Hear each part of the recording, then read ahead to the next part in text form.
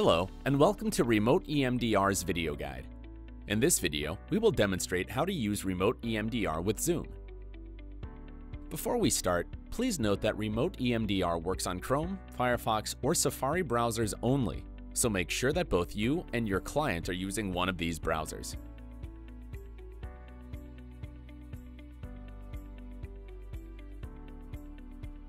First, start your Zoom session as you normally would. Once the session is started, minimize the Zoom screen by clicking on the minus sign button on Windows or the yellow icon on a Mac computer. Now, go to remotEMDR and log into your account.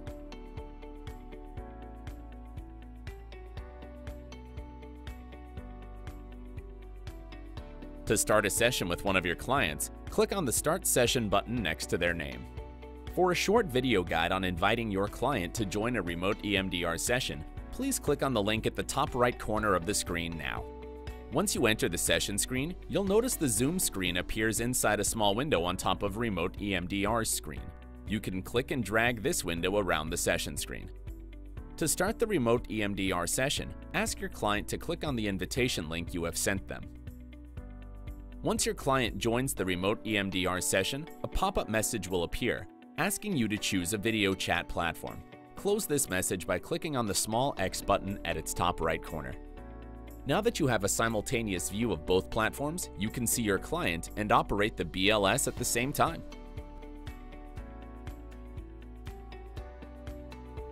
This has been our video guide on using remotEMDR with Zoom. For questions and support, please contact us at info@remoteemdr.com. Thank you for watching.